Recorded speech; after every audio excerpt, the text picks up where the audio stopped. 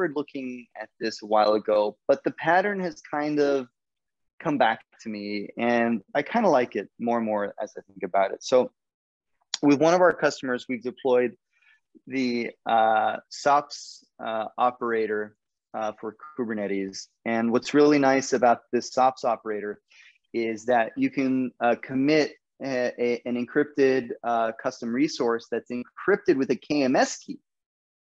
And that KMS key is protected with your IAM credentials so that you're still using the whole IAM paradigm that you've established to manage your encrypted secrets that are committed to Git. And what's nice about this, as opposed to like Git's crypt secrets or the other things, is in those other models, you still have to manage the encryption key. And you have to make sure that things don't get accidentally decrypted and committed to source control. I love this pattern where the KMS key is used. Now, with Terraform, we have this similar problem, right? That everyone knows about, that you can read your encrypted secret from SSM, and you can use that to provision this resource over here. And in the process, that secret value is stored in the Terraform state as a result of that transitive process. So how do we get around that? So it doesn't need to be in the Terraform state. And it sounds like, Matt, you're saying that you can accomplish something like that using the SOPs provider. I don't know if you can get it out of your Terraform state. Oh, okay. I mean, no, there's no, Terraform state is Terraform state. It's never good. You're never going to get your secrets out of that. I never even try. But I think that, I forget, let me look at that thread real quick. But I remember, they were looking for an integration so that they could have Amplify pull values from parameter store or secret manager. And they were talking about committing some tokens to source. It was Michael who actually opened up the Amplify issue. Committing the, secrets to source is, you don't need to do that if you're committing secrets to source, but they're encrypted. So I think that's what I was suggesting for him. In regards to getting them out of your Terraform state file, I don't think. Yeah, but what's the difference though? Like if you just use the SSM resource, data source, and read the secret from SSM, and then provision the.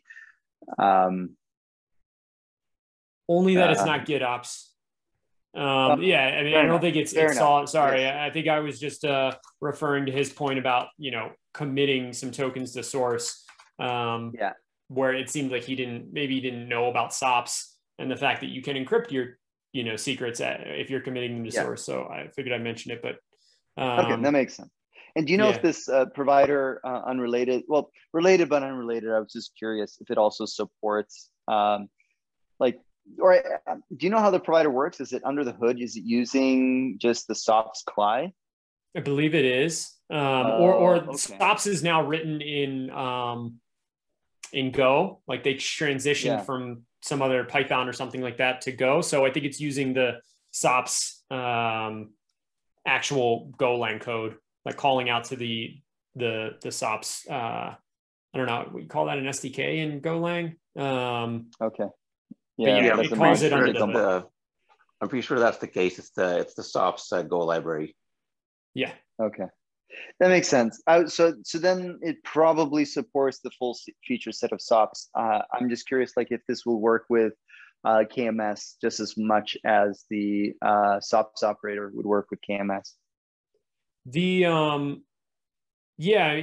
works with KMS. The only thing that it doesn't do is it will not write out a new SOPs file for you, which I actually have some use cases for, and there's an issue open about. But I don't believe Carl, who's the maintainer, was interested in implementing that, or it was like something. It's really funky writing anything in Terraform in terms of a file. And then what you're going to get is people writing something to a file and then trying to read from that file in the same Terraform module. And that never works because of how deterministic the state needs to be, and it's done as part of the plan. And